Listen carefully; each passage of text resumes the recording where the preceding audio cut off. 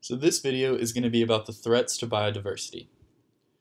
So one threat is habitat loss. And habitat loss is actually the greatest threat to biodiversity, and it can happen through a variety of different ways. So we can have agriculture, urban development, forestry, mining, pollution, just to name a few.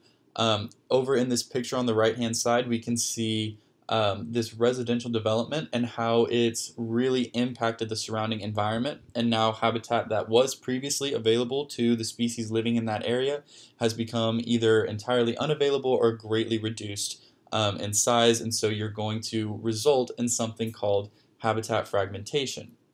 And so habitat fragmentation is something we'll talk about more extensively in another video, but really quickly, it's basically taking a large habitat and breaking it into smaller pieces.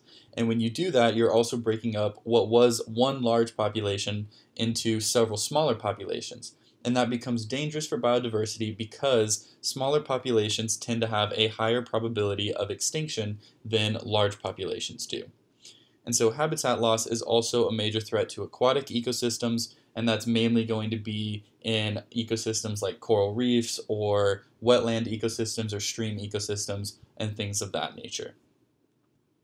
So we also have introduced species. And so introduced species are species that humans have moved either intentionally or accidentally into new geographic regions. And so they're going to gain a foothold in these new ecosystems because they have no natural predators and they're able to prey on native organisms and outcompete native organisms because of that. And so in this picture, we can see something called the kudzu vine, which was introduced into the United States. And because it had no natural predators, it was able to really efficiently outcompete the native plant species and spread really rapidly and kind of take over the surrounding environment.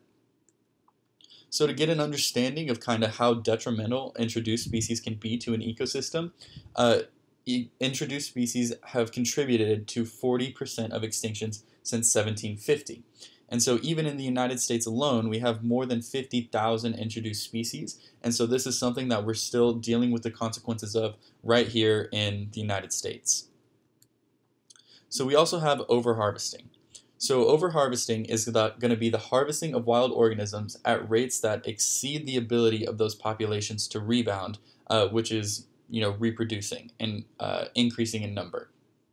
And so species that are found in restricted habitats are particularly vulnerable, and so are species that are large with low reproductive rates, such as elephants. And so over on the right-hand side of the screen, you can see a picture of elephant tusks.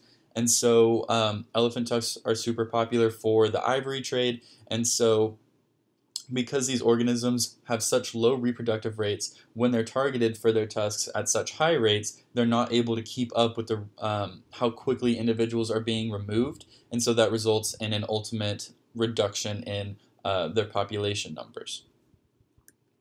And so the last threat to biodiversity is global change.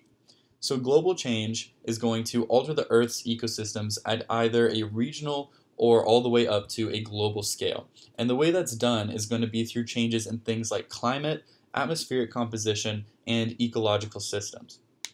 So over on the right, we can see a graph of the atmospheric concentration of carbon dioxide over the past several years, as well as the rate that the temperature has been changing, or the global average temperatures.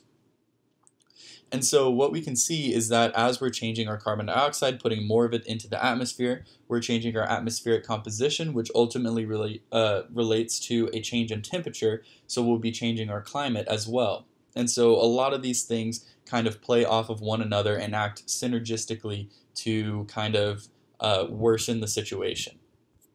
And so something else that's really impactful, particularly on aquatic ecosystems, is acid precipitation, and that's mostly because aquatic ecosystems tend to be more sensitive than terrestrial ecosystems. I hope you found this video really helpful. The concepts and information presented in this video will be true no matter what biology class you are taking. However, the concepts presented in this video are referencing material currently covered in Baylor University's coursework. Remember, if you are a currently enrolled Baylor student, we offer free tutoring services in our tutoring center, which is located on the first floor of the Sid Richardson building. You will find all the details you need about these services on our website, which is www.baylor.edu/tutoring. You can schedule a free 30-minute one-on-one tutoring session online or just drop in during any of our business hours. For more information about our current services, please visit our website. Thank you.